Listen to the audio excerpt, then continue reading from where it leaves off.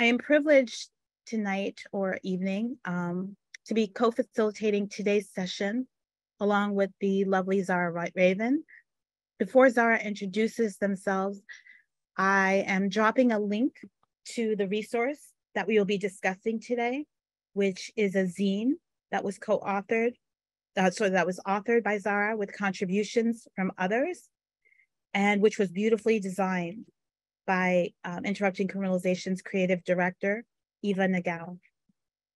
So just putting that into the chat. So if you haven't seen it, you can use it and look at it at your leisure. Now, please join me in welcoming Zara.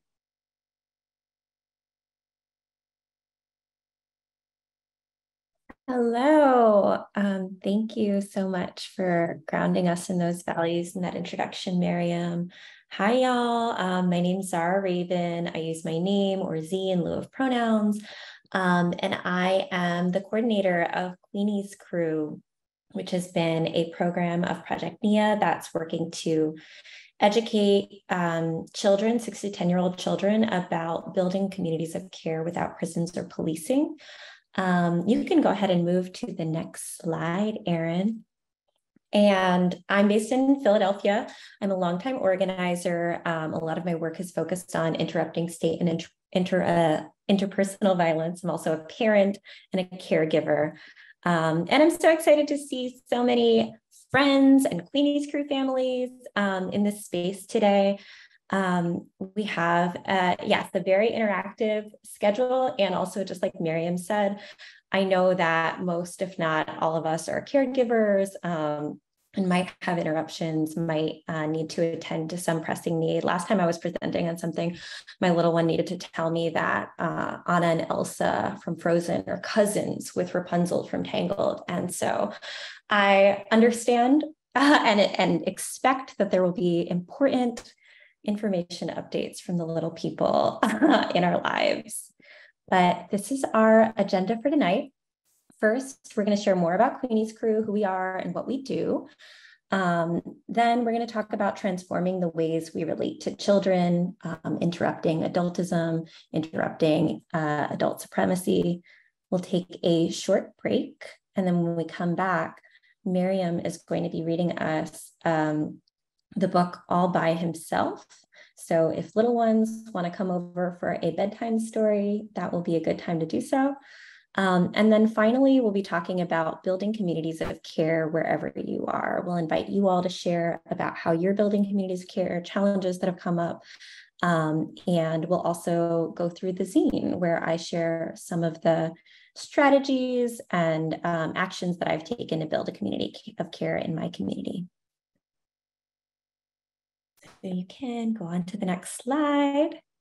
So yes, Queenie's Crew. So I already shared that Queenie's Crew is a program of Project NIA, engaging 6 to 10-year-old children in learning to build communities of care without prisons or policing.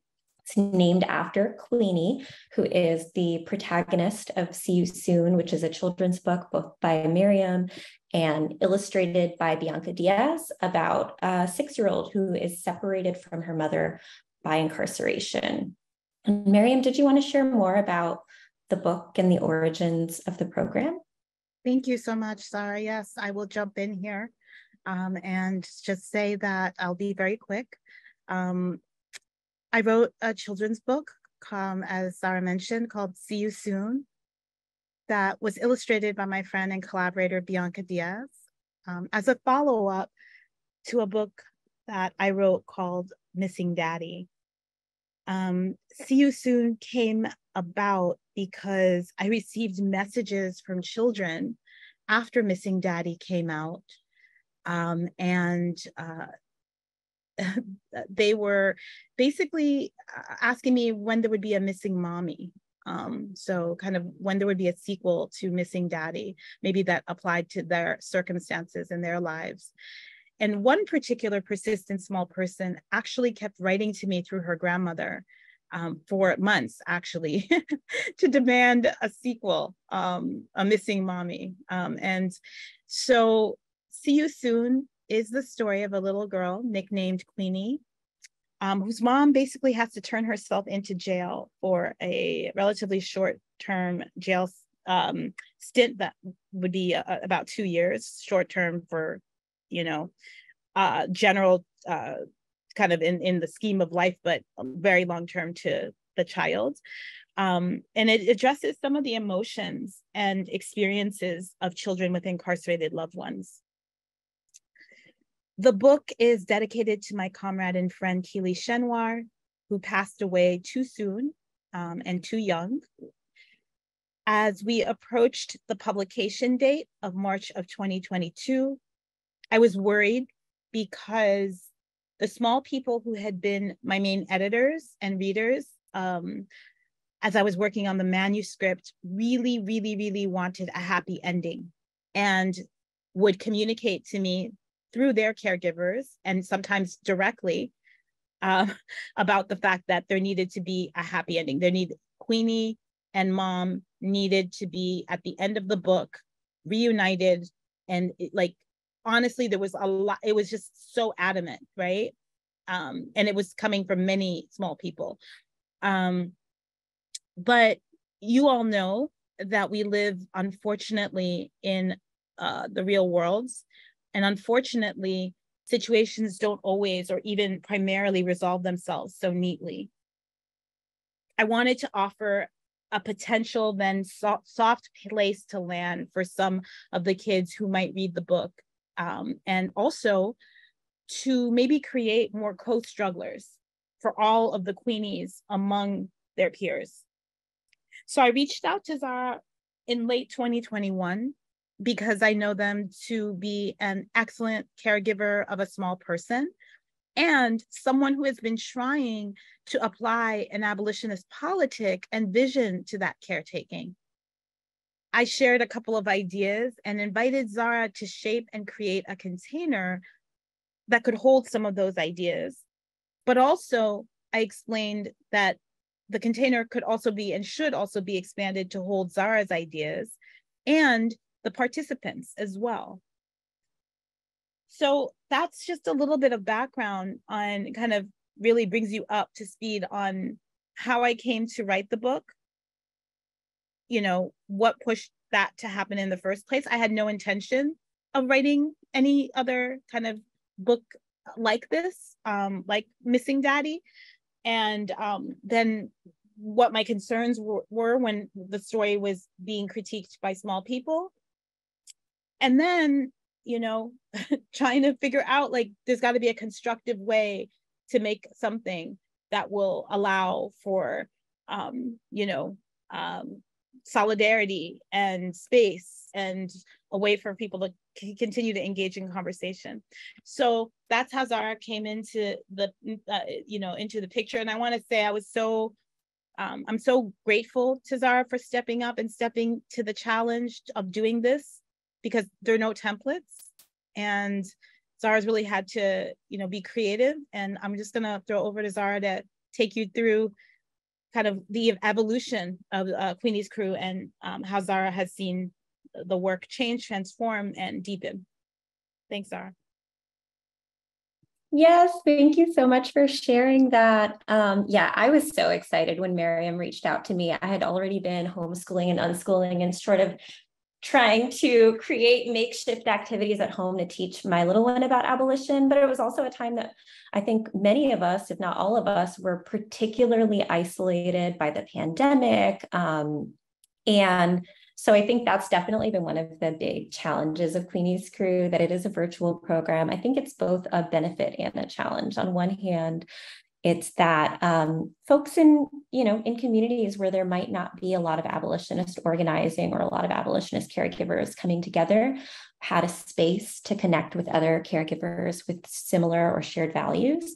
And then also, I think doing kids programming online when kids had just spent so much time, especially little ones, doing online school, I think was obviously really tough and made it difficult for kids to connect. But I think particularly in Philly, we had a nice little crew of folks who became friends through the program, and some folks who were friends before the program who were able to do the activities together. And so today I wanted to share a little bit about some of the activities that we did with Queenie's crew. So we can go ahead to the next slide. So these are a couple of the activities we did. So we didn't want to reinvent the wheel. There are a lot of really fantastic activities that exist to support adults in thinking about how to apply abolitionist practices and logic to our everyday lives. And so one of the things we did was seek those activities out and apply them, adapt them for children. So I love our pod mapping worksheet. The pod mapping worksheet, many of you are probably familiar with, was originally created by the Bay Area Transformative Justice Collective, and Bianca, who illustrated See You Soon, helped to create all of the art for a lot of the activities that we did, if not all of the activities that we did. We also adapted art from other artists like Micah Bazant and Rami Talarico, Mara Razzo. We worked with so many amazing artists, but the pod mapping worksheet, if you're not familiar with it, and thank you, Megan, in the chat, Megan said, it's so good, thank you. So if you're not familiar with the pod mapping worksheet, basically the idea is that it's similar to a phone tree, and it encourages us to sit down and really think about who in our community we call when we experience harm, to support us, and what are the ways that we want to be supported. It also encourages us to think about what are the resources that exist in our community to support us through those experiences. And it also encourages us to think about who we turn to when we cause harm, who in our communities keeps us accountable to our values. So that's the pod mapping worksheet. We also have an image here of a Mother's Day card that Mia sent and shared on our Padlet. So for Mother's Day last year, we sent Mother's Day cards to incarcerated mamas. We worked with an organization in Chicago to identify some moms that we could send mail to. And then we can go to the next slide. One of my favorite activities was this transforming conflict worksheet, where we actually pulled the art directly from the book See You Soon, of an incident where Queenie is being bullied. And, when harm happens, carceral logics and systems of punishment ask us, who's to blame, who will be punished. And abolition invites us to ask a different set of questions. So abolitionist thinking invites us to think about the needs. What do we need when we experience harm?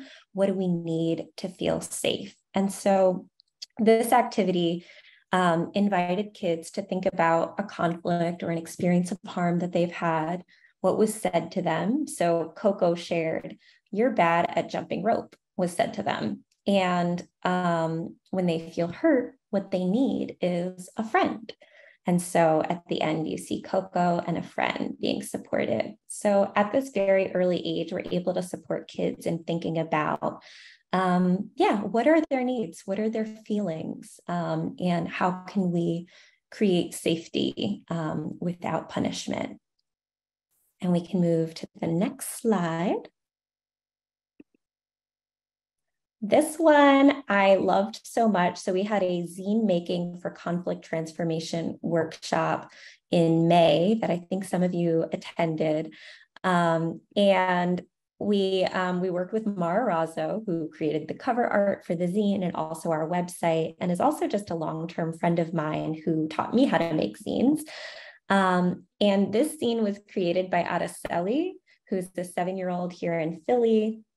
And I just want to invite you all to listen to the 1 Million Experiments podcast. At the very end, you can listen to Araceli, of the very end of the most recent episode.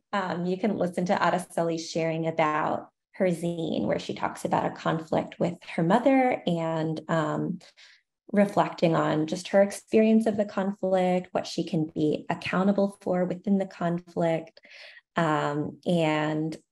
And yes, so we did a lot of really fantastic and exciting work supporting kids and thinking about how to transform conflicts. And thank you, Jonathan, in the chat. Jonathan says it's a great episode. And Christine asked, what is the podcast? So the podcast is 1 Million Experiments. And thank you, Eva, for sharing the link.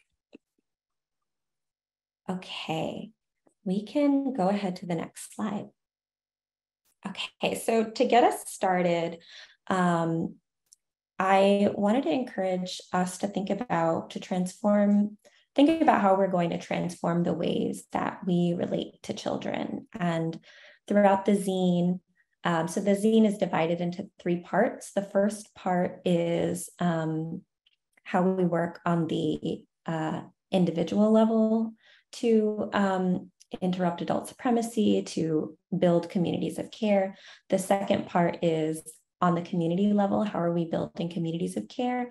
And the third part is how are we working on the systemic level? And for that piece, we won't go over it today because we had an event on it about a month ago. Erin Miles Cloud shares, and Erin is the director, and I know you're here in the room, of Movement for Family Power, which is working to end family policing. And so Erin shares about how she talks to her children, has talked to her children about the family policing system. So this part is, how do we think on the individual level, about how we can transform the ways we relate to children. And I included this quote by Black Panther Sophia Bukhari from the book The War Before, where she writes, "Our children are not our property. Our children are little people who have been placed in our care for us to nurture and guide." And Erin, you can move to the next slide. I wanted to pose a set of questions for all of you about how children are treated in your community. So I'm sure some of you are familiar with the 4 Eyes of oppression. I actually don't know who created this model, but I learned about it from my friend, Durakshan Raja, who's also the director of an organization called Muslims for Just Futures, and just a friend who's taught me so much. And the idea is that oppression happens and is upheld and reinforced at these 4 levels: ideological, institutional, interpersonal, and it's internalized. And S. Sheridan asked, so these slides are so, in the chat, these slides are so amazing. Apologies if I missed this mention at the beginning. I joined a few moments late. Will these slides be shared? Yes, the slides will be shared and the videos will be shared. Thank you. So I wanted to offer some of these guiding questions and also to encourage you all to reflect on this for a few minutes and then share your responses. You don't have to answer all of the questions, but they're offered to help you start thinking about how children are treated in your community. So first, on the ideological level, what are the dominant beliefs about kids and about how kids should be treated? On the institutional level, what are some of the policies and systems that impact kids and the ways that kids are treated? On the interpersonal level, what have you heard people say about kids? And how do you witness people treating kids? And finally, on the internal level, what are your conscious beliefs about children? And how does your behavior reflect or not reflect those beliefs? And in the chat, Megan also asked, who did create this model? I've been wondering for decades. The closest I've come is a similar model from Dr. Camara Jones. Thank you, Megan. Yeah, I really don't know. I was looking to cite them, but thank you for offering Dr. Camara Jones's name. And Riley said, I've always seen Global Action Project cited for the 4 I's. Not sure if that's correct. Thank you. I appreciate that this is a collective effort to figure out how to cite these folks. So I'm going to give folks 2 minutes to just think about some of these questions. And if you're someone who likes to journal, I certainly am, you can journal. And then in 2 minutes, I'm going to invite you to share. Does that feel like enough time? You don't have to answer every question.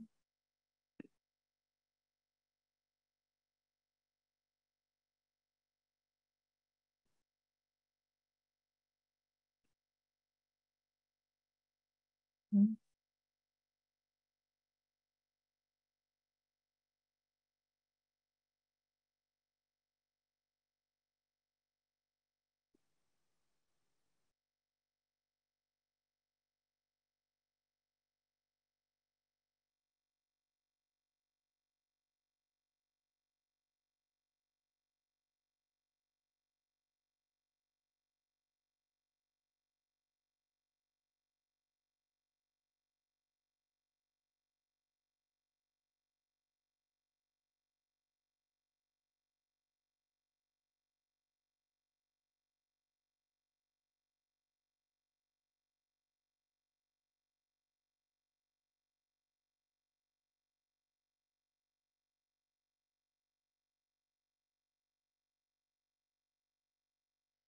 I would invite folks, as you're thinking, if you can drop in the chat some of your thoughts, that would be great.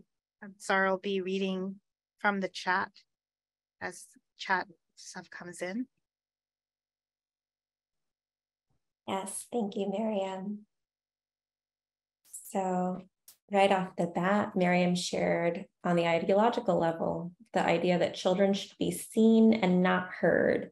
That I hear consistently. I mean, even just like on the interpersonal level, but that it's definitely a big part of what upholds adultism. And also on the interpersonal level, Mariame shared in the chat, child abuse, children being harmed physically and mentally.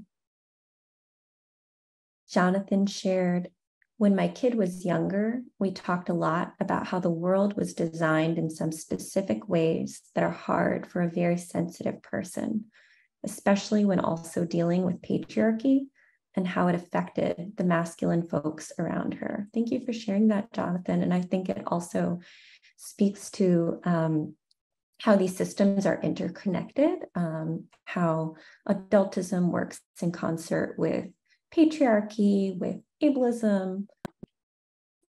NL shared on the ideological level, the idea respecting elders / parents, in quotes, means following rules without being able to challenge those rules or ask for accommodations. Yes, absolutely. So respect meaning obedience rather than respect meaning attending to different needs, for example. Rebecca shared that they don't understand the world and need to be sheltered. Chelsea shared that their opinions don't matter, they don't have autonomy. Riley shared, I've been working with teachers and counselors and keep seeing these limits, like children are not capable of thinking critically or understanding complexity. Mm-hmm. Oh, wow, we have so many amazing responses in the chat. Thank you all. Let's see, Melanie, ideological, we can sculpt kids to be exactly how we want them to be. Yes. Sarah shared, ideological, children need to respect their elders, but not the reverse. Yes, so similar to what was shared above, that kids are expected to be obedient, but respect in this context, for some reason, doesn't go both ways. Ideological, children aren't ready to have difficult conversations or be introduced to quote unquote sensitive topics like racism, LGBTQIA+ issues, police brutality, etc. Thank you for sharing that, Nikki. I don't think I read your name. But yes, I mean, that's what's informing a lot of the bans on Black history being taught in schools, on people being able to share their pronouns or play with gender. Actually, here in Philly, we're having 4 days of actions to respond to the group Moms for Liberty is hosting a conference at the Marriott. And so organizations like ACT UP and the Philly Children's Movement and the Philly Child Care Collective, which I'm a part of, are all organizing actions to respond and to reject that line of thinking. Okay, let's see. I don't know where I was. Oh, F shared on the institutional level. Kids are under the control of parents until 18, control. And even after 18, respect means obey your parents. Nuclear family embedded into all government systems, health insurance plans and housing plans.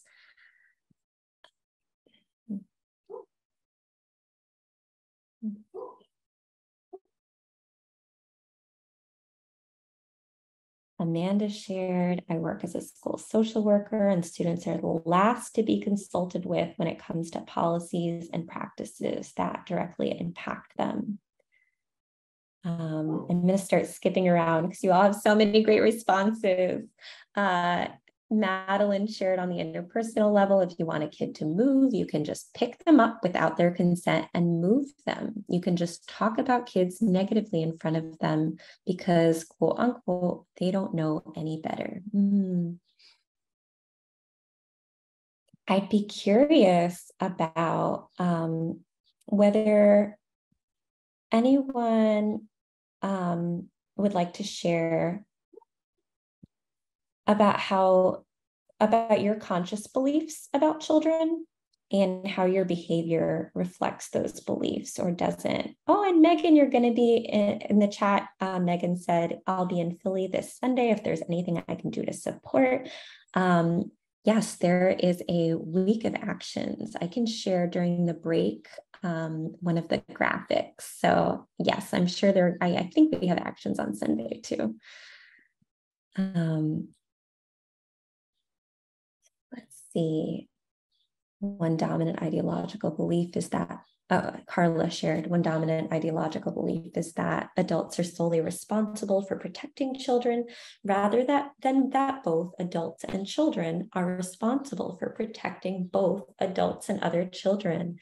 Beautifully put. Thank you. Okay, Mari shared internalized. I believe I have a lot to learn from children and what it means to be present with ourselves and be in, trust with our body's wisdom.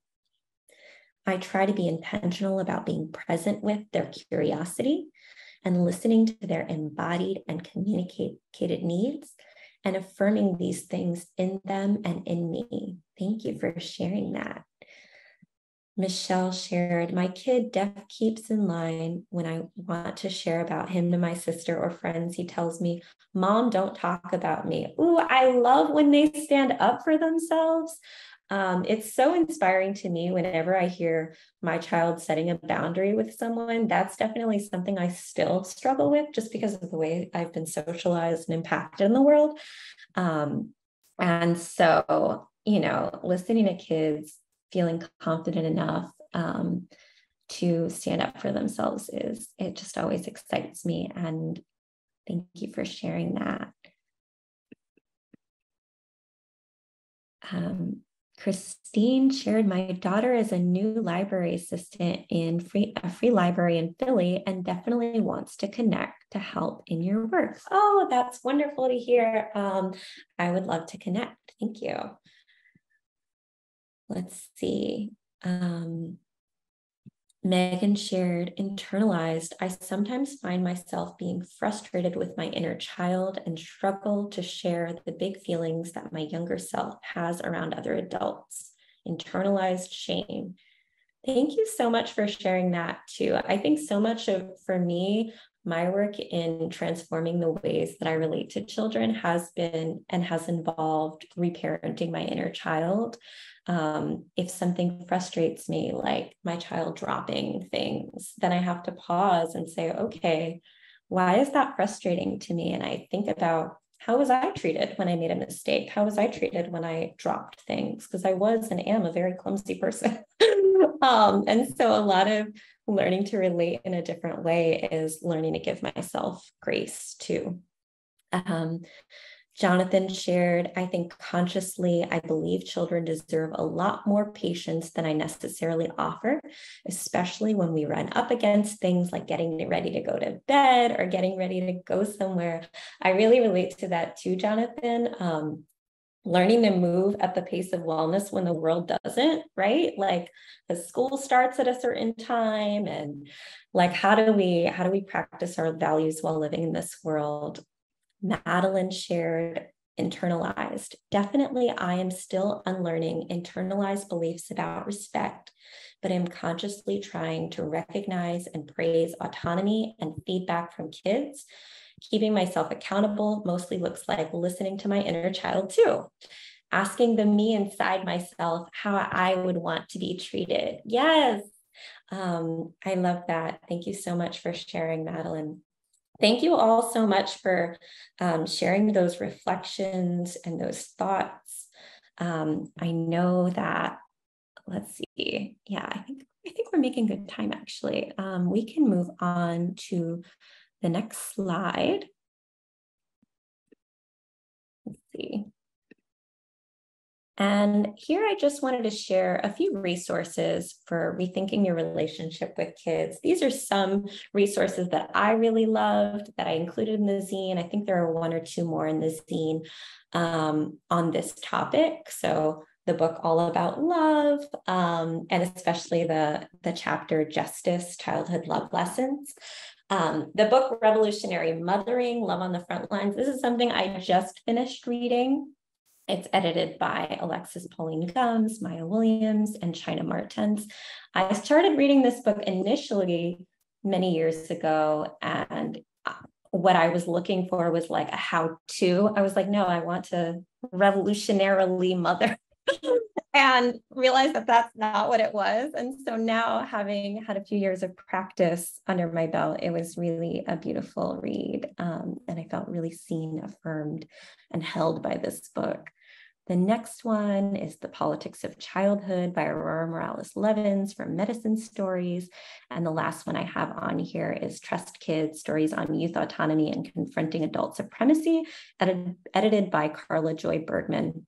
So those are just a few resources, but just based on all of everything folks have shared already in the chat today, I'd be curious about what additional resources have informed some of your beliefs and how you've come to learn to respect youth autonomy and interrupt adult supremacy. What are the resources you all like? And I'm going to invite you all to share again in the chat. And in a few minutes, we're going to take a break. Troublemakers by Carla Shalaby. I'm sorry, in the chat, Riley said Troublemakers by Carla Shalaby. And I'm sorry if I'm not pronouncing your name correctly. And I know Carla's in the room. That's a book on my to-read list. Safra shared, I honor my child having emotional intelligence and capacity to hold things. I talk to them about my emotions and am transparent, including with a family tragedy recently. I'll also add, I do think it's a balancing act to make sure their capacity to hold and their feelings are being super tended to. And Safra shared, I tried to share this earlier, but accidentally was sent as a DM. Oh, okay, no problem. Thank you so much for sharing. And yeah, I encourage you all to just keep reflecting on those questions. I really appreciate all of your responses. Back to resources, Megan shared anti-bias education for young children and ourselves. And Ana Maria shared. I'm so sorry to interrupt. Can you read just a little bit slower, especially when you get to names that I need to spell out? Thank you. Appreciate it. Yes. Thank you, Kat, for reminding me to slow down. So Ana Maria shared, I would not be the parent I have become if it weren't for Akilah S. Richards' book, Raising Free People. Yes, I read that book too, I think last year, and I loved it so much.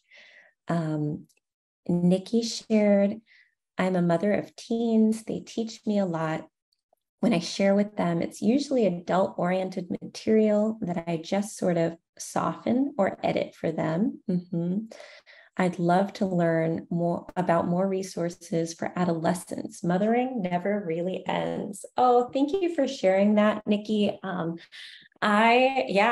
I'm a parent of a 10-year-old. And so I feel like every year I'm looking for a new set of resources to prepare for the next phase. But I do hope that other folks in the chat share ideas and resources.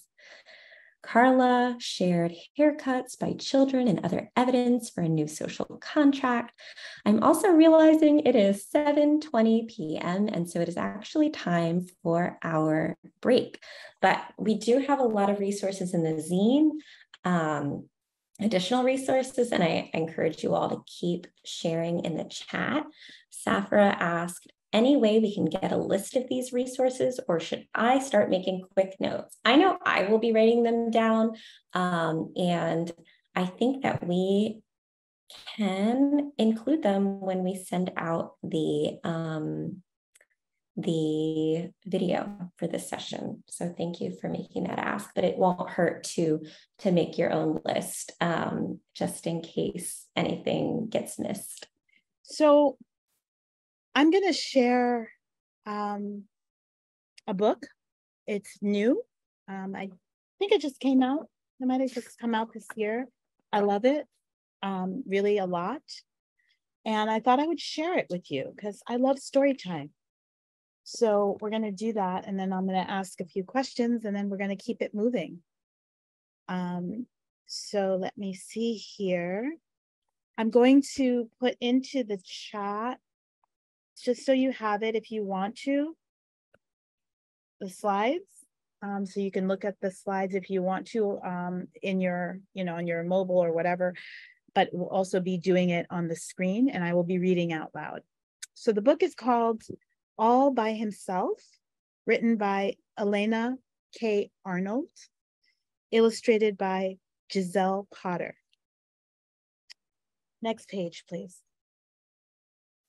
Because years ago, before the child was even born, a farmer planted a seedling, and because after that, an arborist tended the tree that grew from the seedling the farmer had planted, and because last fall, a woodcutter felled the tree that the arborist tended that grew from the seedling the farmer had planted, and because last spring, a woodcutter carved blocks from wood that came from the tree that the woodcutter felled, that the arborist tended, that grew from the seedling the farmer had planted. And because last summer, an artist painted the blocks that the woodcutter carved from the wood of the tree that the woodcutter felled, that the arborist tended, that grew from the seedling that the farmer had planted. And because last month, a driver transported the blocks that the artist painted, that the woodworker carved from the wood of the tree that the woodcutter felled, that the arborist tended, that grew from a seedling the farmer had planted. And because last week, a shopkeep displayed the blocks that the driver transported, that the artist painted, that the woodworker carved from the wood of the tree that the woodcutter felled, that the arborist tended, that grew from a seedling the farmer had planted. And because yesterday, the grandmother went to the shop to buy the blocks that the shopkeep displayed, that the driver transported, that the artist painted, that the woodworker carved from the wood of the tree, that the woodcutter felled, that the arborist tended, that grew from a seedling the farmer had planted. Because of all of this, today, the child built a masterpiece all by himself. And also, next slide, thank you. With the grandmother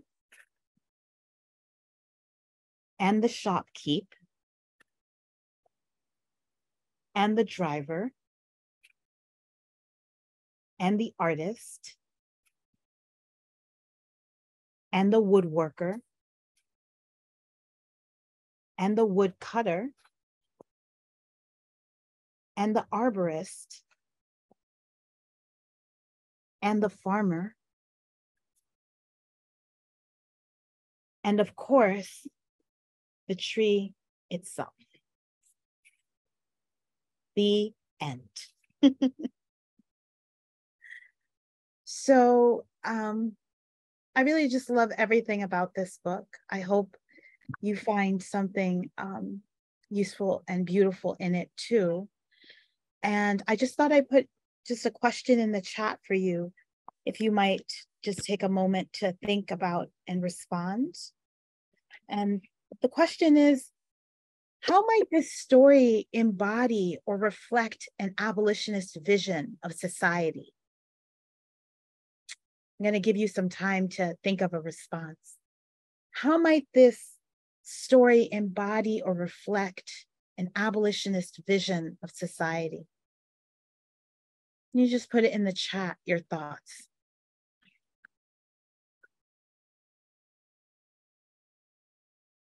Feel free to take away whatever you think. You're welcome, Riley and Sheridan.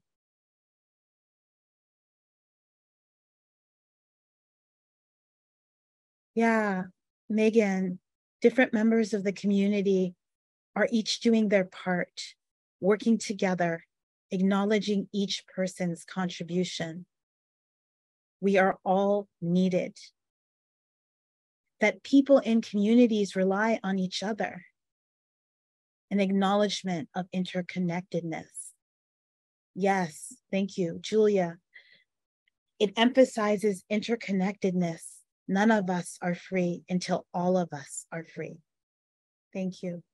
Jonathan says, it has a beautiful image of doing things together and realizing interdependence in a way that kids could, kids could think easily about. Thank you. Lauren, we all have our role. We're all connected. We're all needed. I love it. Anne-Marie, there are no institutions involved, police, corporation, government, etc. Thank you for that, Anne-Marie. Sarah, it takes a long time to build something good. Yep. Madeline, everything is collective when we zoom out, but there is still room for individual accomplishments. I love that.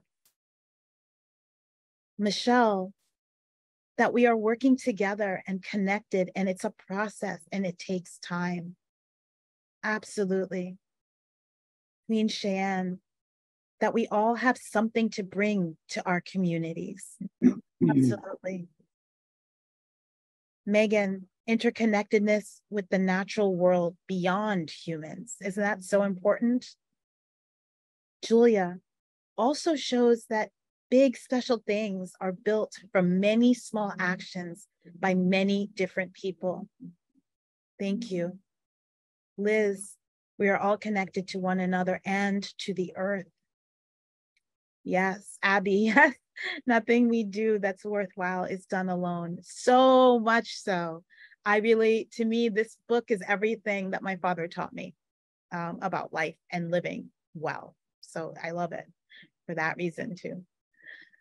Leticia has all of the activities and actions or works that require love and are not based on commodity or ownership. Wow, that's so real. I hadn't even gone there. I love that. Melanie, as a newer mom that often feels alone and without a village, this book gives me so much hope. First of all, congratulations. Second of all, there is a village, always. We sometimes just have to make ours, and that can be exhausting, but it's so worthwhile.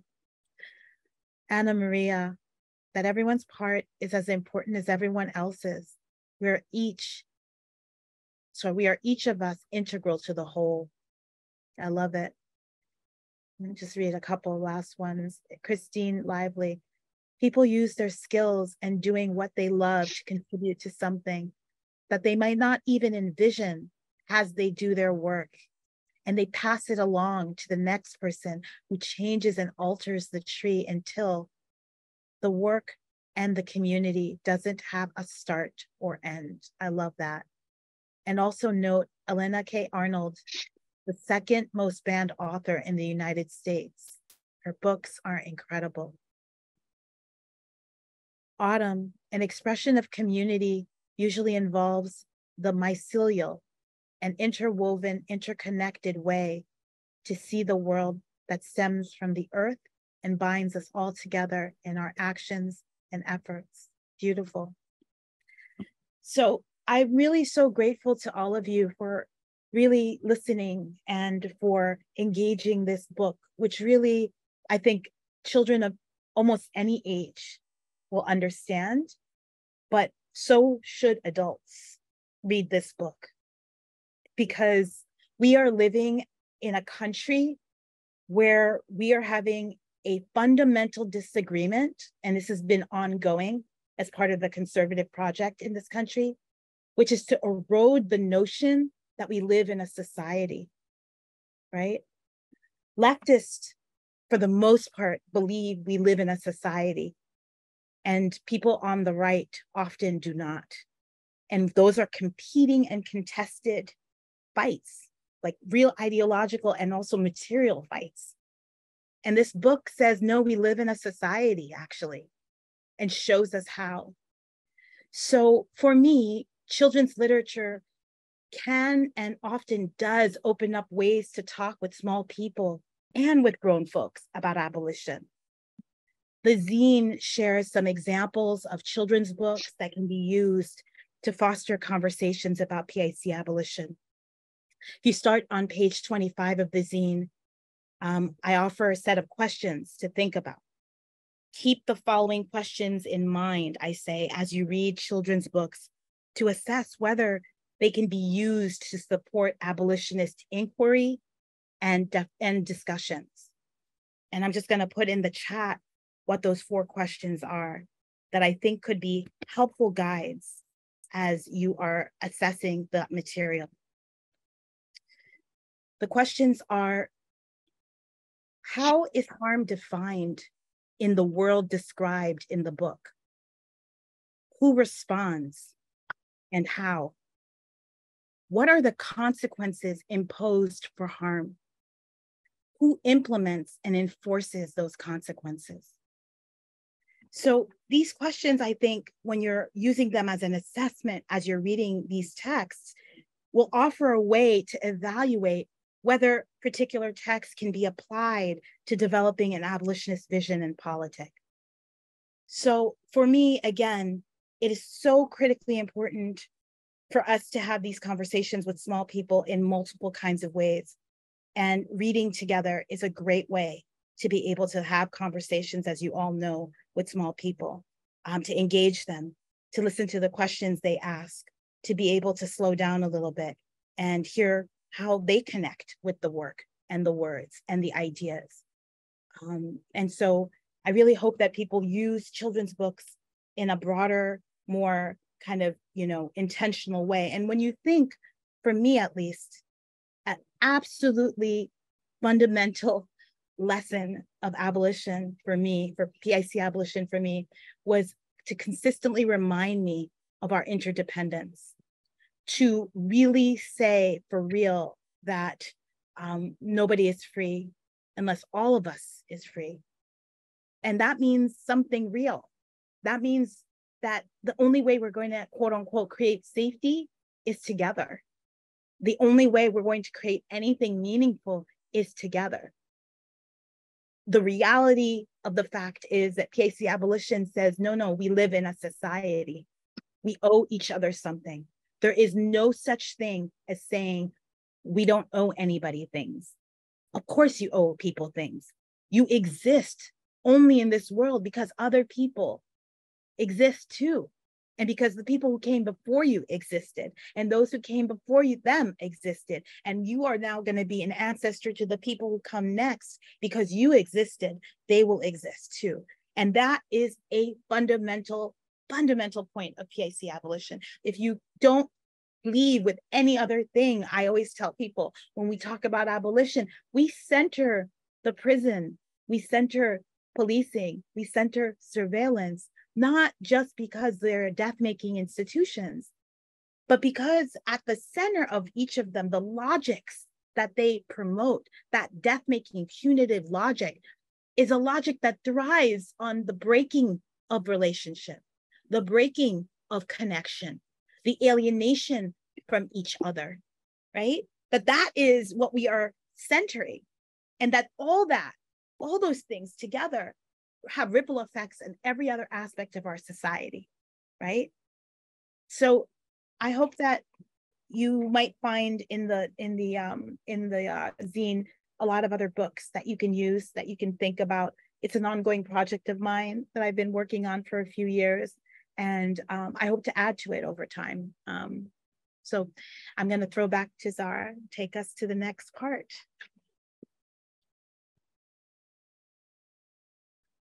Thank you so much, Mariame, for sharing that that story with us, and just continuing to ground us in the values of interdependence and collective liberation. I have learned so much. I'm sure all of you have too, from Mariame over the years. So we can jump back into the slides. Thank you, Erin. So the last section of our discussion today is focusing on how to build a care team. And that is the focus of a lot of the zine. And so the zine will take you through, I think 6 or 7 steps that I offer. But I also want to name that, there is no one size fits all approach. The steps and the suggestions that I offer in the zine are actions that I have taken to build a community of care in the place where I live. And this discussion is meant to invite you all to reflect on what actions you're already taking to build a community of care where you live, and talk through some of the challenges that have come up for you. And how we build these villages. So we can move on to the next slide. First, I wanted to share a couple of the stories to get you all thinking about what actions you take. So we have a couple of stories in the zine of folks that we know as a team that put together the zine, who are building a community of care, who are acting as part of a village. Many of these folks, I think all of these folks, aren't people who are raising children themselves, but are raising children just by virtue of being part of villages. So Queen is the first person. Queen learned about the importance of youth work through their mother. Katrina was an organizer, if there ever was one, starting childcare collectives and after-school programs in our public housing community. Katrina hosted community dinners, family game nights, offering a supportive space for young mothers and youth in our home. To this day, young people and parents tell me about how my mother impacted their life and supported their family's growth. I see my work as a continuation of my mother's lineage. I prioritize care of youth and families by building spaces for restorative and transformative justice, youth learning, community resource building, and mutual aid. In a country that continues to increase how Black youth and families are criminalized and separated from their roots, I work to envision a world where all Black youth and families can address and create their own solutions, just as Katrina did. And Queen is actually here in Philly, going to be organizing a series to teach young people, teens, about restorative justice.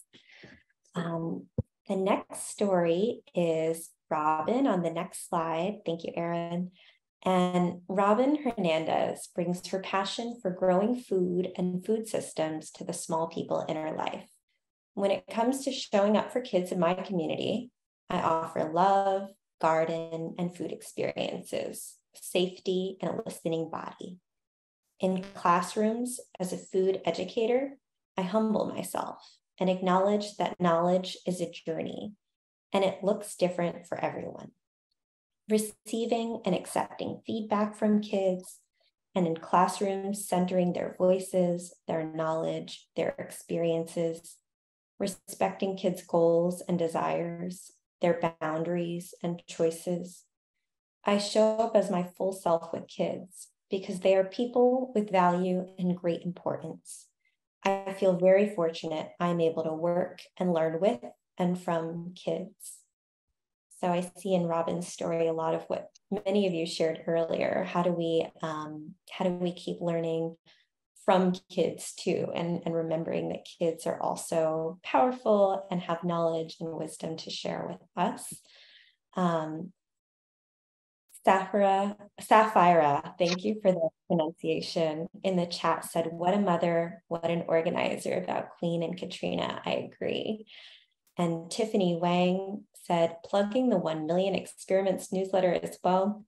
The latest edition shared the zine and podcast. And Riley asked, thank you. Are there newsletters sent regularly for Queenie's crew? And yes, there are.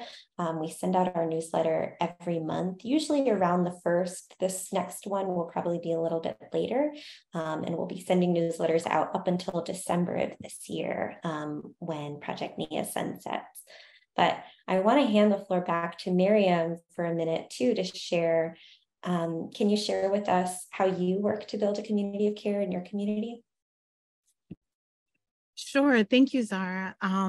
Yes, I'm a big fan and cheerleader for small people. I really, they're my favorites. I like them more than adults. It's always, people know this about me. And there are many ways that I was reflecting, I think it was on social maybe, but I don't know, a couple of weeks ago, that my neighbor, who is a new immigrant to the country, who speaks no English, hardly any English, but her children are in school and her children speak English. You all know this experience of immigration when the parent maybe doesn't speak the language, but the children are the ones doing the translation for the family. But she sent her oldest next door to my house and knocked on my door. Oldest is 10. And he asked me if I could come to school with them. Then it was like a Thursday that they came by or something, or maybe a Friday, if I could come to school with them the next week, because there was an issue that had arisen and the mom did not know how to navigate it and did not have anybody to support her, because her husband mostly travels for work constantly. He drives a truck, so he's away from home all the time, and he wasn't going to be around that week. But this was an urgent issue. And what it just brought to me was, first of all, I was so glad that she reached out to me for help. You know, I've been taking her children from time to time when I'm around on weekends to various things like museum night, museum programs, art programs, or we've gone to movie night at the local parks department together.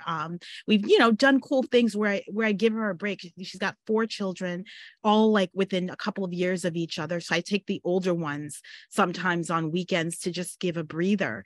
And I just want to say that, like, that should be normal behavior. I don't understand, like, whether or not you have kids yourself. I don't have biological children, but I have a ton of nibblings, a ton of godkids, and a ton of other children in my life who are just in my neighborhood and community, and who understand that I'm a person. If they need me for anything, they can come and have a conversation and we can talk, or they can ask me for something. And if it's within my power that I will be able to help them, that I should do so. But that's built over time. That's trust that you build and earn. And yeah, so for me, it's just so critical to just make yourself a person who can be called on in your community for whatever is happening around there. And I did go with the family to the school, and sure enough, it was an issue that was with one of the kids, and I was able to intervene, talk, share with them, and say that I would talk with their father when their father came back, and having a conversation so that they can all be, talking together about what this was about. And then, did not trust 100% that the kids were going to translate perfectly to the mother what was going on. So the big issue is to make sure that there might be another adult that you can enlist in that case. That isn't just the kids, because I cannot speak Arabic. So I don't know what the kid was telling the mom, and I didn't look like they were translating perfectly, because when you're 10, you try to get over. So anyway, so yeah, I just wanted to throw that out there. I just think it's so important. You got to have a door. My door is open. My door is open. Everybody knows it in our neighborhood. Yeah. I love that story. Thank you so much for sharing, Mariame. Also to shout out Mariame, as soon as the pandemic hit, I got a care package in the mail with kids' books and stickers. So Mariame is just always showing up for little ones, besides building organizations dedicated to youth learning. So just more shout outs and praise for MK. I would love to hear, actually, we can go ahead to the next slide. From all of you about what actions you're already taking to build communities of care that are intergenerational. And we actually have a Jamboard. So Erin, if you click the link, and then I'll also share the Jamboard in the chat. If folks are not familiar with Jamboard, it's a way for folks to share on little Post-it notes, so that we have a beautiful visual that you all then can hold on to and keep looking back at. Let's see. So here is the link to the Jamboard.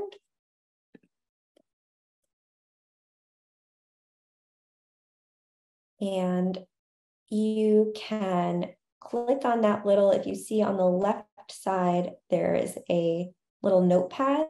You can click on the notepad. Yes, the sticky note, that's what it is. And you can write your thoughts there and add them to the Jamboard, so we can all see what actions you're taking to build intergenerational communities of care.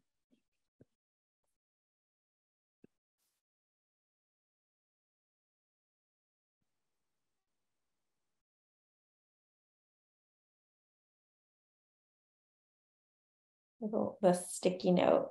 There we go.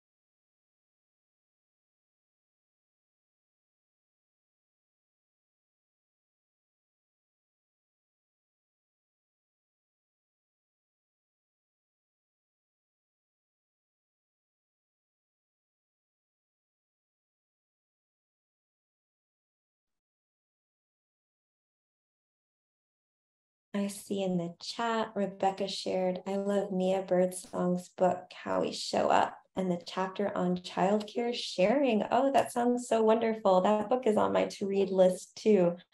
And now I will definitely have to make sure I get it. And so let's see the Jamboard. Okay, so many great actions folks are taking already. Sharing food with neighbors, pizza night for neighbor kids, mentoring. I organize mutual aid projects with survivors of IPV.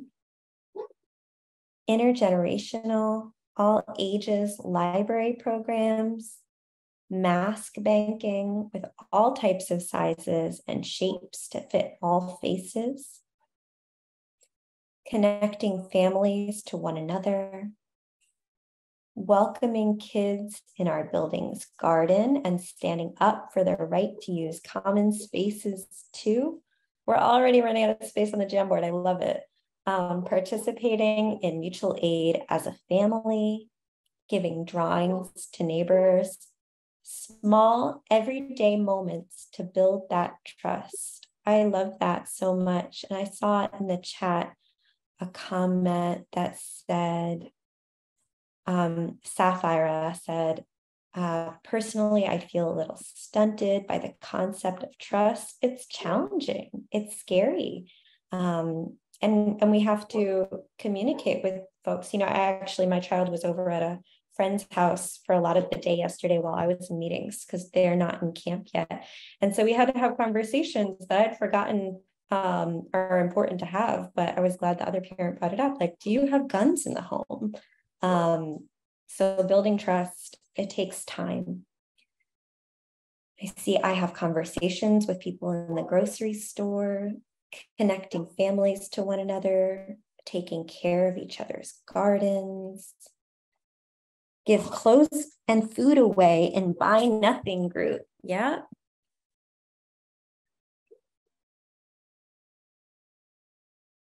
I see Melanie in the chat said, I'm curious how folks with little ones engage in mutual aid. Mine is 17 months old. And I invite other folks to share. I will share that for me at that stage with my little one, a lot of it was clothing sharing, or when, you know, we had in my neighborhood, my old neighborhood, we had a Facebook group for parents so that if your child has outgrown their clothes or you're no longer using some set of toys, that we could just keep passing them around. Meal trains is the great one, diaper and clothes giveaways, helping find formula for folks dealing with the shortage. Awesome. These are so many great ideas. Thank you all so much for sharing. I encourage you to keep looking at the Jamboard and reading each other's ideas and actions you're taking. I'll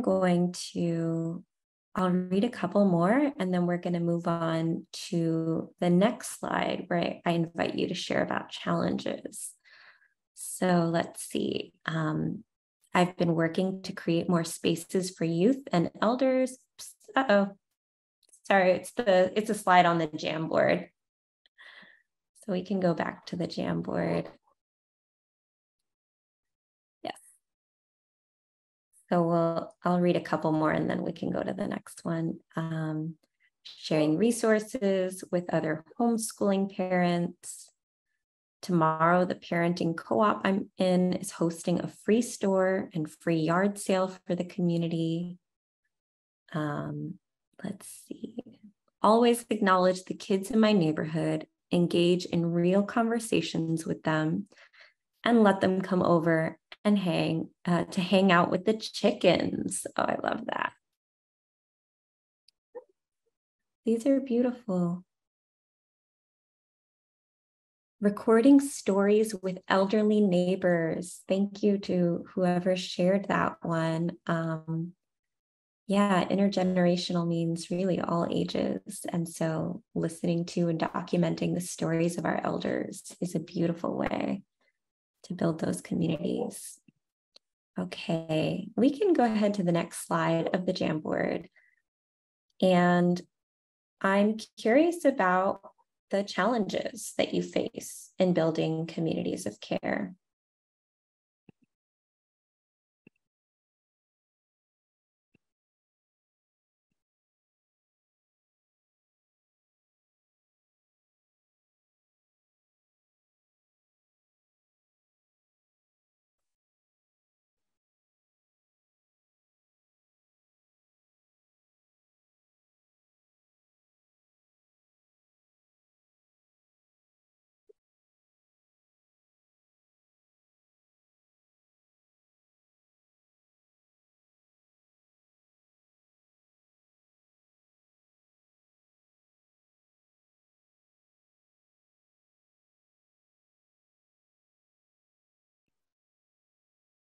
Yeah.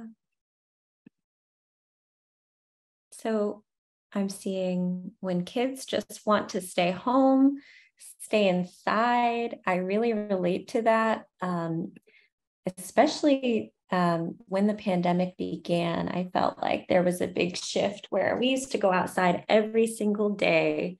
And now I think we just got so used to staying inside that it's hard to, encourage my little one to want to go out.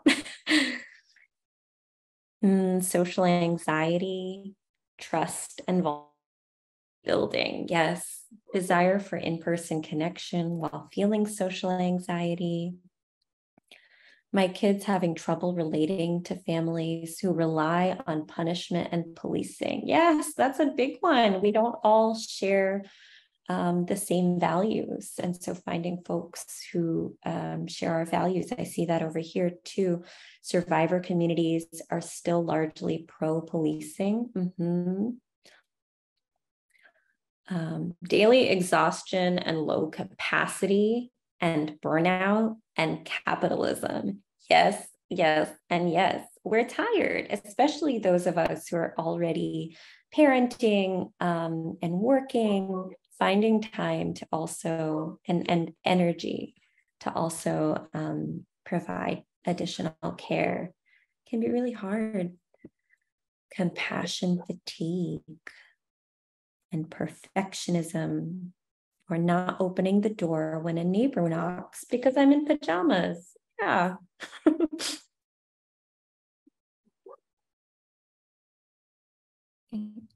I work a low-paying full-time day job and solo parent and provide peer support. I'm under-resourced, but the demand for leadership and help just keeps coming. Yes, yes, these are the realities that we're living within. We want to build these communities, and we're tired. We're often parenting alone. This is why I'm actually really appreciative that there are a lot of folks who are not parents engaging in this space today, because I think especially parents, solo parents, we need more allyship. So let's see, difficulties finding people who are on the same page regarding COVID consciousness. Yes, yes, and yes. Thank you for that. So exhaustion with having a baby. Yes. Family of origin has different values, yet my child loves her cousins. So navigating those relationships when, again, the shared values might not be there.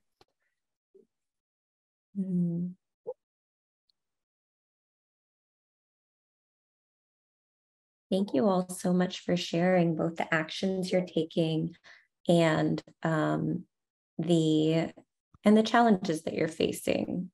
These are very real, and we don't have easy solutions. Like I said before, there's no okay, these are 7 steps and then you'll have a village. No, I've always wanted a village. I haven't always had one. Let's see. Ana Maria said, all of these Post-its on the second slide are so relatable. I really appreciate everyone that shared. Agreed. I'm going to read a couple of more and then We'll go back into the presentation and then we'll close pretty soon, or well, we create space for Q&A pretty soon. We definitely want to hear your questions and want to give folks time to get questions answered or to be able to make connections in the chat. And we do know it's late, so our talking is ending soon in about 10 minutes at most. Yeah. Folks need to jump off. We understand 8 o'clock is usually people's tolerance. You're working, you've got a lot of stuff going on.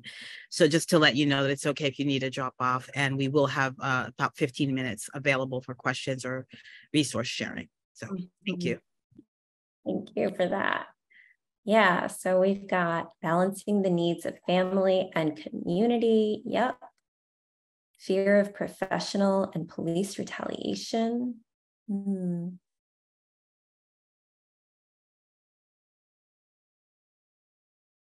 Dynamics among kids can spill over to tension among adult caregivers too. Yeah, I think that makes a lot of sense. I have a little one. I mean, it hasn't turned into tension among the adults yet, or I hope not ever, but we'll see. But yeah, a little one who sleeps over regularly, and the kids sometimes are just in conflict. How do you keep showing up and also honor kids' feelings and needs about conflicts with other kids? Yeah. Thank you all again so much for sharing. We're going to go back into the slide deck. And I'm going to just share a little bit about some of the actions that I've been taking that you can also read about in the zine. So the first step that I named, or first action step that I named for building a community of care, is explore what already exists. You don't always have to create things or invent things. I've been in Philly for almost a year now, and I was talking with a friend for a long time about building a childcare collective. We were like, how is there no childcare collective in Philly? And so then when I started to do the research, it turned out there has been a childcare collective in Philly for a long time. And so I ended up finding that they were on hiatus. I sent an email and just said, hey, if you're waiting for folks who have the capacity, who've been involved in childcare collectives in the past, help get things going again, I'm here. And so we joined the childcare collective and helped to restart it. But I'd invite you to consider whether there might be a local childcare collective where you are, where you can volunteer your time.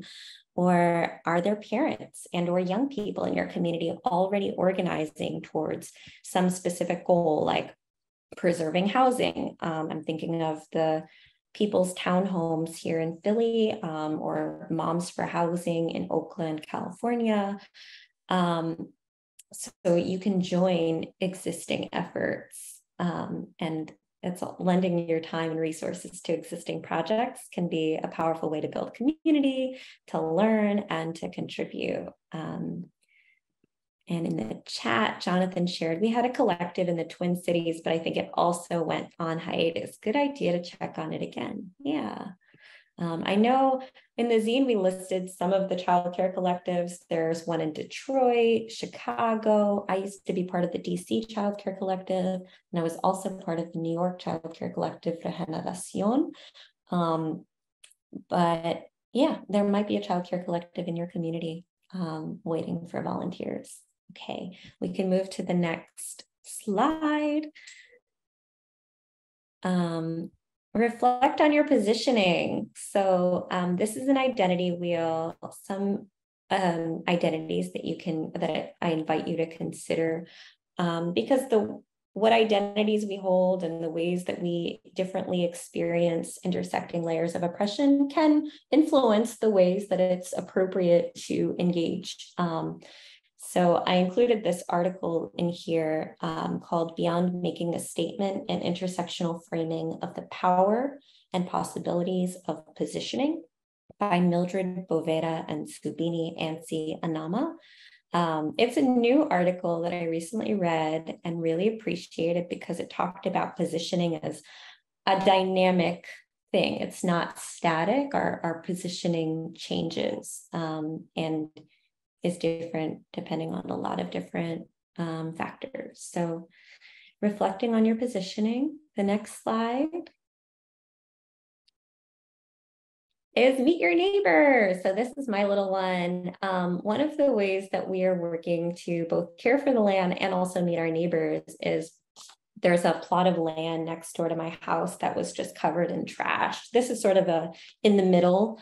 This was like March. We had a warm day and we were able to be out there cleaning, but we're building a community garden, and doing that process has meant that we're outside a lot, and I've been able to meet my neighbors throughout that process, because just spending an extended period of time outside, you're going to see people who you might not see often if folks are just, usually just leaving for work and coming back home from work. So it's been a really beautiful way to meet our neighbors.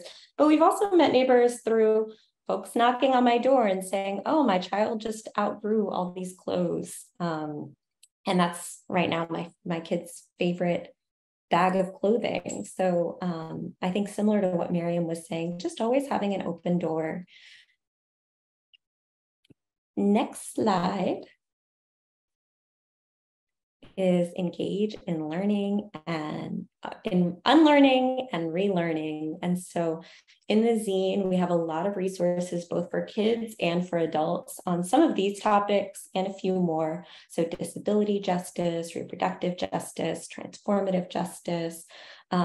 I don't claim that the zine is comprehensive and covers every value that's important for building a community of care. So keep reflecting on what other values are important to you and how you're learning, and then also how you're embodying those values. That's been an important process for me over the past few years, not just learning things cerebrally through like the right side of my brain, but how am I integrating it?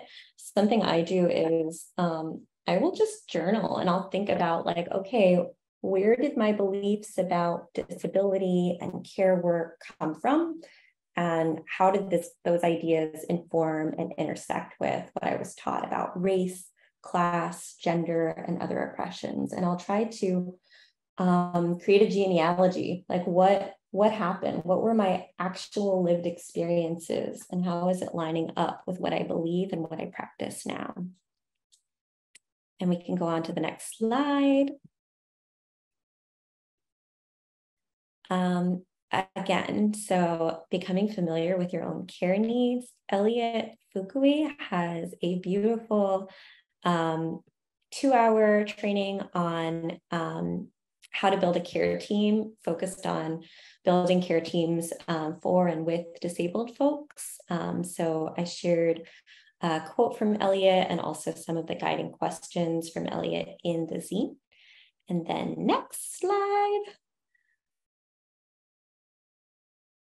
is just being part of a care team as a relationship. And so always remembering, that we have to just improve, putting a lot of time and energy towards improving the ways that we relate to others is how we build strong care teams, strong villages. That means interrogating my internalized ableism, my adultism, and doing my healing work so that I can get in touch with my own feelings and needs and engage in generative conflict. And so that is where I will leave you. Just consider, how do we do our own internal work so that we can build better relationships, so that we can build and sustain communities of care. And it's ongoing learning. And with that, I think we will close and invite questions. Yeah, just want to thank everybody for being here today and joining us. Want to really encourage you to go through the zine. It's an excellent, excellent resource. Share it with other people in your communities. Maybe use the zine as a way to start a conversation with somebody you've been wanting to start a conversation with about these ideas. think about using the resources that exist to open up new conversations, new ways of thinking. Share the podcast with somebody you want to have another conversation with. Maybe say, hey, when you get a chance, as you're walking, going to the supermarket, running, maybe listen to this and let's chat. Let's talk about it later on. I also want to just say that I think we didn't explicitly bring this up, and Zara brought it up in passing. Queenie's crew will be sunsetting. This is important because Project NIA is sunsetting. We are ending the work we've been doing for over 14 years now at the end of this year. And we will no longer be around. And so Queenie's crew will not be around. But Queenie's crew can be around if you all make your own Queenie's crews in your communities. This is the value of a million different experiments. It is also possible if your organization wants to incubate a Queenie's crew type space. I want to encourage you to reach out to Zara about that. Zara has so much incredible knowledge. Pay Zara to help you figure out how to make your next iteration of your own version of a Queenie's crew. I really think it's so important to do. So we will be no longer, but this idea, these relationships will continue on and will develop into other things into the future. Yes, make print copies of the zine. Absolutely. There's a PDF about it. I'll put a link to a place that I use that's an online place where you can create print zines at a good cost for color copies. I'll put a link to that in the chat. I encourage you to print that out through that company. And again, I'm not a spokesperson for them or anything. I just make a lot of my zines there, and usually much more affordable than any other place that I can find. So print the zine, share it with your communities. Absolutely. Share it with the Cop City folks. Yes, I love it. I love it. We're 100% pro stopping Cop City. So yes. So thank you to all of you for that. But we do want to say, while this experiment is going to shut down, it doesn't mean that new experiments shouldn't come into being. And it also doesn't mean that I think, you'd be lucky, anybody, to hire Zara to help figure out what to do with the new iterations of the things you may create in your own communities or in your own organizations. So if there are any other questions that you want to put into the chat, please feel free to do that. Questions or comments that you have, other resources that you would like to share with folks because you think it's important for people to know about those resources, put them all in the chat where I think either Aaron or Eva is probably keeping track of those, and we'll make sure we upload that to the site that we shared with you where everything was going to be at. And I'm going to make sure I put the organization, the place where you can order zines or pamphlets at cost. Here is that place.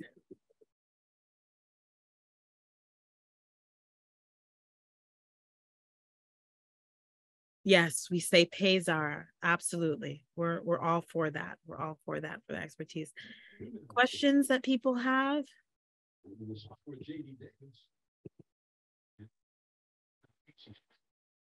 I love to end early. So if you don't have any questions or other things to share, we would love to invite everybody to go and enjoy the rest of your evening or afternoon, depending on where you are. I just want to say again, I'm so grateful to Zara for saying yes to me. My friends and comrades surprisingly don't shut off their phones when they see me calling or pretend they didn't get my emails. And it is always to their everlasting grief at some point. Why did I say yes to this? It's so much work. But I just feel I'm just so lucky to be in community with some of the best people. And folks are always willing to jump in, willing to try things out. And I'm so happy to get to try things out with so many wonderful people over time. So thank you all for joining us today. We are so glad that you came. Thank you to everybody who made contributions to the zine. And thank you to everybody who's part of Queenie's crew, by the way, your kids and yourselves.